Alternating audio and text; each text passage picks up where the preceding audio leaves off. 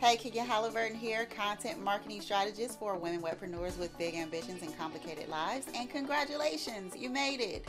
In this video, I want to explore the fourth and final roadblock keeping you from creating the life and business you love. So what do you do when a goal you set in one area of your life directly or indirectly sabotages a goal you set in another area of your life? You want to work hard on your business so you can make more money, but you also want to spend more time with your family.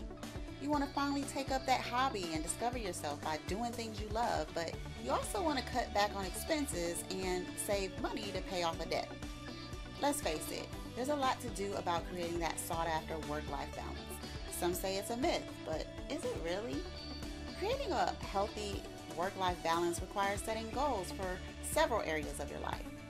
But as women entrepreneurs with big ambitions and complicated lives, what happens when those ambitions conflict? Paralysis. When you have two opposing goals fighting for your time and attention, you often find yourself stuck between two things you want, which leads to no action. So how do you resolve this conflict? Well, the first thing you want to do is align your goals across each area of your life. A cool way to do this is to create your wheel of life. It's an exercise created by Success Motivation International and referenced in the book The Compound Effect by Darren Hardy. Now, when I did this exercise, my wheel was out of alignment. Can you imagine driving down the street in a car with wheels like this? I don't think so. What this exercise does is reveal the relationship between how some goals affect others. From mine, I can tell that my actions in my business are pretty good, but I can also tell that I need to redistribute my time so that the other things I want in my life don't suffer. See how that works?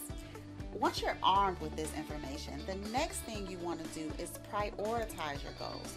Determine what goals get more time and attention because they impact other goals more. For example, we know the more money you make, the more choices you have. So giving more time to my finances can also allow me to say buy healthier food that is often more pricey and improve my physical health. Having more money would also give me the ability to improve my lifestyle and quality of life and etc. Now, another type of conflict that can arise in goal setting is when your goal conflicts with your beliefs. Beverly explained previously how self-belief impacts your motivation to act. For example, you want to increase your prices, but you don't want to come across as unfair or dishonest. Your belief holds emotion, and emotion drives behavior. So your beliefs drive your behavior. So in this scenario, what will happen is your belief that increasing your prices will equal a lack of integrity, which will cause you to fall into inaction. Your equation is off balance. You need to work through your self-belief, as Beverly mentioned earlier, to have enough positive emotion to motivate your action. Otherwise, no matter what you write or say, your goal will become unfulfilled. So once you've set your goals for the different areas of your life, you want to weed out and address conflict by asking yourself some questions. Are my goals in alignment? How does one goal affect another? Are you harboring any beliefs or emotionally charged mindsets that conflict with the goal you want to achieve? I hope you found value in this series and have a better understanding for why, regardless of your best intentions to go after what you want, you failed in the past, and how you can actually overcome these roadblocks keeping you from living the life you want and deserve.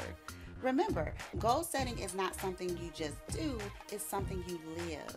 And goal living demands new muscles and mindset shifts. It's a process and a journey, and you can have the success you want if you take your time and do it right.